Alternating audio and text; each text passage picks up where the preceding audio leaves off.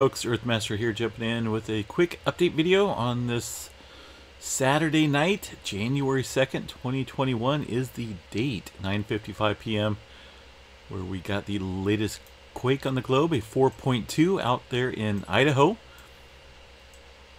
Just happened a short time ago. You can see right there on the scale here that it's kind of out of the ordinary area where we're seeing all the earthquake activity in the past. Go ahead and pop in these small magnitude quakes there. You can see this quake kind of striking well away from the Sawtooth Fault System in an area where, like I said, we haven't seen a whole lot of earthquake activity around the looks like the Caribou Range over here. I believe a few years ago we did see a little swarming over in this area of Idaho. I can't remember what year it was. But I remember watching that down here. Hasn't been a whole lot recently. You can go back to the last 7 days here. You can see this is a 2.5 and above. Nothing really to report over in this area. Even 30 days back with a 2.5 and above, you can see not much at all back there in this area of Idaho. So, interesting movement. Also along the west coast, we did have another earthquake close to the San Andreas Fault System. But just to the west, I guess, if you will, over here on the Pacific side of the plate boundary. Here Gonzales, Soledad, and Salinas up here. There's that little cluster of quakes right along the plate boundary called the San Andreas Fault.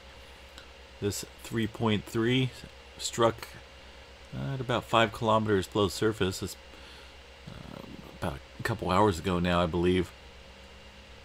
When that's no, I take that back. Not a couple hours ago. We're looking at 0521 UTC time. So, what do we got here? 0521, about half an hour ago. That's right. Not for sure a couple hours ago. I'm not time traveling. So yeah, just under an hour, because that makes sense, right? Red circle within the last hour. And shortly thereafter, that's when we've seen the activity up here in Idaho kicking off. There's really not a whole lot of movement aside from those two recent quakes there that I just kind of pointed out. Ridgecrest area is still seeing some aftershock activity, but not on the uptick at all over there. Did have a little quake off the coast of Oregon in the Blanco fracture zone, a 3.4.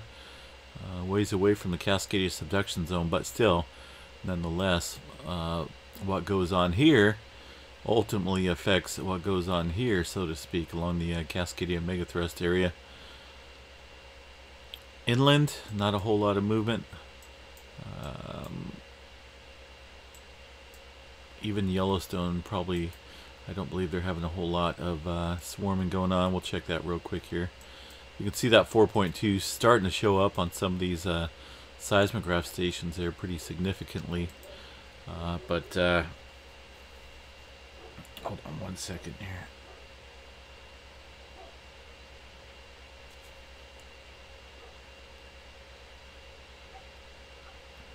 Okay, so yeah, a little bit of swarming going on over here towards the northwest part of the park, Maple Creek area, Madison River.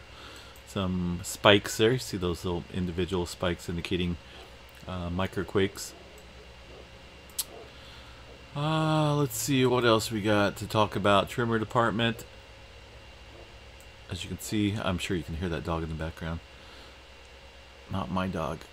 Not a whole lot of trimmer movement popping off there along the Cascadia subduction zone either. As far as global, worldwide activity,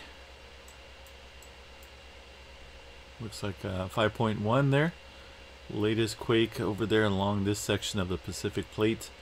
This was prior to the 4.2 there in Idaho. Other than that, just some deeper movement down there around the Fiji Islands area. You know, someone asked about earthquake activity in Antarctica. No doubt they do get earthquake activity down there, but they mentioned about something big going on down there.